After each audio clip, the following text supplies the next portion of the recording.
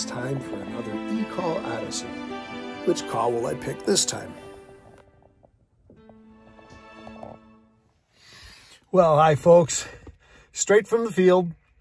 It's the day after Christmas, and we're continuing our e-call odyssey. Tonight I'm using the Fox Pro Shockwave, which is sort of fun. I haven't used it in a while. I usually use it in the morning with the decoy, but I brought it out tonight, and we're going to try it on some local fox. I'm only going to go to 4 local, easy-to-hunt spots, and we'll see how we do. Stay tuned.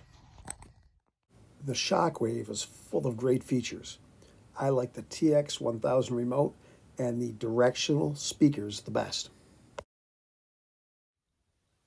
Apparently, this red fox liked the sound of the Shockwave too. He came instantly to baby cottontail.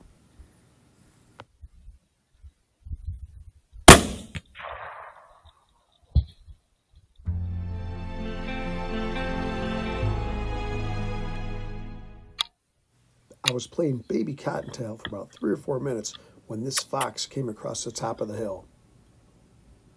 I hit him. He tried to run, but I could see the blood coming out, and there he was, laying there when I got there. He is flopping around. You see the blood trail. This was a long shot at night, just about 200 yards.